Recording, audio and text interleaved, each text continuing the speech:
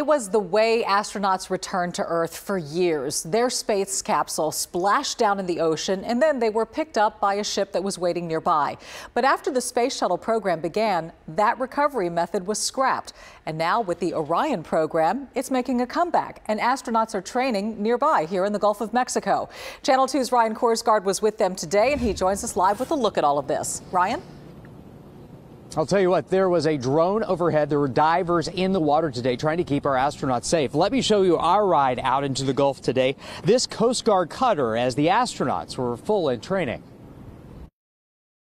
This is an Orion space capsule bobbing around in the Gulf of Mexico when astronauts return from a flight on America's next spacecraft. This is how they will land, in the ocean. Today, they train off of the coast of Galveston to get out of a spaceship and into a raft, if needed, after splashdown. Their survival depends on what they learned here in the Gulf of Mexico. They've simulated that they've thrown out the raft and they're going to get out of the capsule one by one, and we're just practicing to see how all of our assumptions when we put this all together are going to work okay. To get a better, closer look at this test, we're on a Coast Guard cutter just off the coast of Galveston. In fact, right there you can see the astronauts. They have just gotten out of the capsule just off Stewart Beach. This is pretty cool. This is the first time we've actually had a capsule in the ocean with astronauts in it in a very long time, since the Apollo program. 3, 2, 1,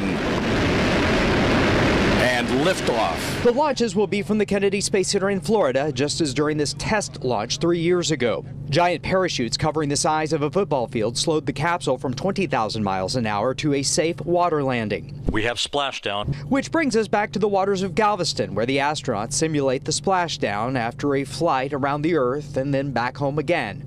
Not far from the astronaut training at the Johnson Space Center. Giving them these capabilities means they can survive. One way or the other, they're going to have the tools they need in their toolkit to get out of that capsule and survive and wait until recovery forces are there for them.